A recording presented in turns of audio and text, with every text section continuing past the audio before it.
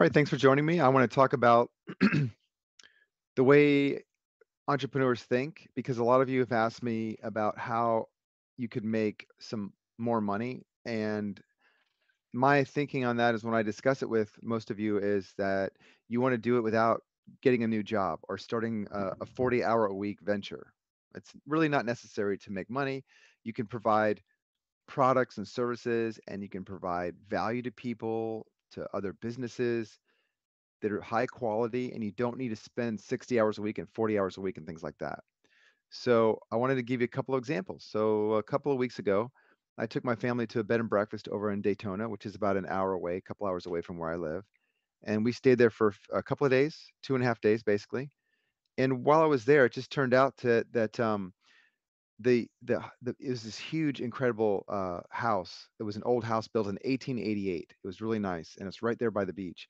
And it's a place where people stage weddings and other social events. And so the owner who had just bought the house in January, which is only what 10 months ago, he was nice enough to let a local church use it for a charitable event where they were trying to raise money to pay for the removal of an organ in their church. And what was interesting about that is that the church had raised the money to buy a new organ, and when they raised the money to buy a new organ, they bought the new organ, and then they realized that there was a cost that they didn't consider, which was removing the organ that was already there, because I guess it's integrated into the building, and the cost of that was $30,000.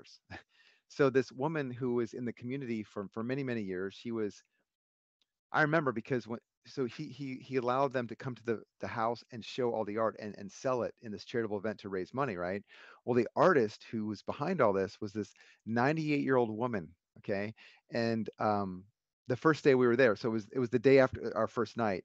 And so when we came back there at the end of the day, they had already staged everything. So the place was full of people and there was artwork everywhere. And as I walked in the door, I saw this woman sitting there and I just said hello, just she kind of looked at me and smiled, and I didn't know her, but she was, being cordial. So I said hi and I kept walking. I didn't know that that was the woman who had produced all this incredible artwork. Okay. And so she was literally selling the originals. So anyways, um, so when I found this out, uh, I gave my wife a little bit of money and I said, go downstairs and let's go and buy some art. Let's contribute to what they're doing and participate and go and talk to some people. So we started talking to some people and looking around and we bought some art. And my thinking is I'll just buy the art, and then the money will go for the good cause, and then I'll sell the art on eBay, or I'll have my wife sell it and we'll take our time selling it, and maybe we'll make some money back on it, and then we'll take that money and donate it again. Or whatever. We can keep the money, whatever. We can recover the money we donated, right? That's how I think. And so then I got to thinking, I thought, well, every time I start looking at stuff like that, I think, well, gosh, if I can do that, why couldn't I make more money than that? And why couldn't I just continually donate to the church? Or why can't I just set up a whole thing that maybe I can donate 90% of the revenue and keep 10% or something and make it like this little hobby or something. And what I discovered is that she was willing to sell her originals, which is a no-no. You really shouldn't do that if you're going to be an artist. You want to keep the originals in your possession or in your estate. Okay. But she wasn't even thinking like that. And so I started a conversation with the owner of the bed and breakfast, which he knew way more about the artist than I did. And so he's kind of like my liaison by default. And he's a really nice guy. And so my thinking I don't want to do all this work, but really all we need to be able to do is take the original and make a print out of it, it would probably take, as far as cost, maybe it would take $60 to do that. And then it would cost money to make a print of each of those prints. Or it would maybe take $30 to $60 to make a photograph. It's the high quality that's needed to display the artwork on a website. So there's a little bit of cost for each original. And this lady had hundreds of originals. So we could just take our pick, or we could take the next year and just slowly acquire all the originals. Like we could get the original from her and make prints, get her permission to reproduce it and sell it in whatever term she wants, basically, and then give her back the original and go ahead and make prints and make it part of really a website or a product that we could sell on a website, Etsy, eBay, whatever, with infinite inventory, because we can keep reproducing the prints, right? I mean, anytime you can sell something that you have an unlimited inventory for, that's a great opportunity. And we don't have to make a lot of money, and we can make some money, because a lot of people will buy things. It doesn't have to be some brilliant work of art like a, these, some famous painting. I mean, it was really nice. The things she did were really incredible.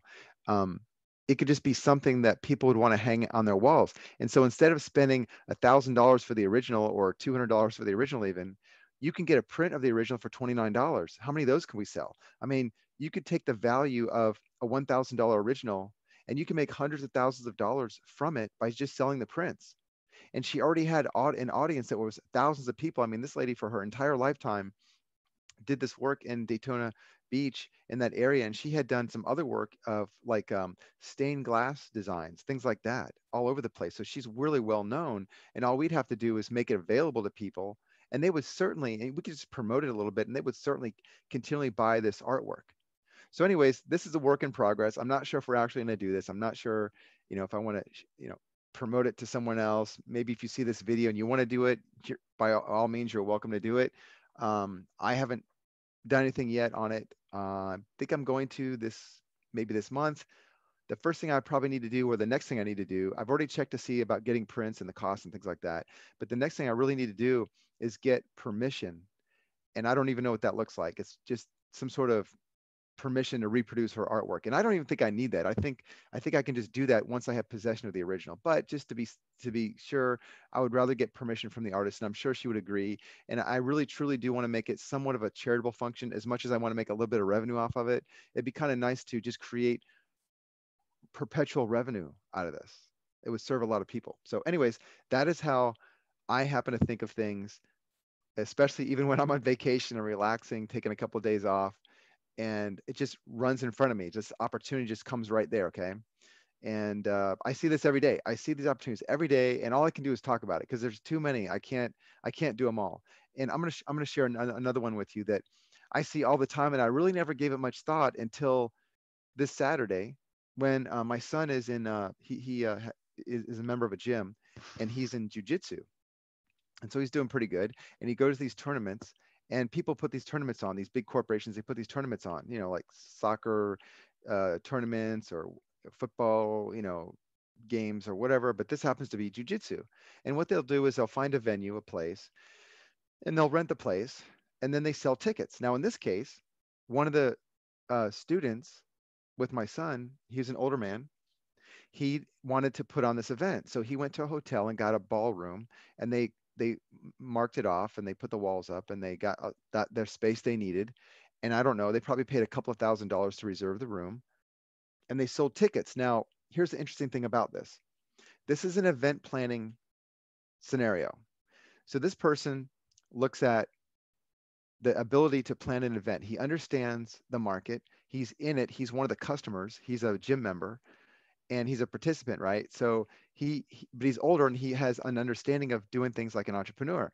So he goes and reserves this hotel room, and goes to the gym owners, probably makes 4 or 5 phone calls, and says, "Hey, I'm putting on an event in 6 months or 3 months. Would you like to go?" And of course, that's great. They're going to go. They're kind of, colleagues, if you will. So he's already got an audience. He doesn't have to do marketing. He doesn't have to be on TV. Or he could. He doesn't have to. And and the way this worked is, he put on this event, contacted the audience he already had as a captive audience. Didn't have to pay for a lot of marketing. Just a couple of phone calls using his relationship to these other gyms. And 400 people approximately appeared. These 400 people attended, and they were the participants. Now, the deal was, the way he set this up, it could be any way he wants. Here's how he did it. He did not charge the participants anything. If you came as a participant, you wouldn't have to pay a dime. Just show up, fight, leave, maybe you win a trophy, whatever, and you're done. But of course that doesn't happen, right? People love these things. They go there, they get food, it's at a hotel, they have an excuse to go out to eat.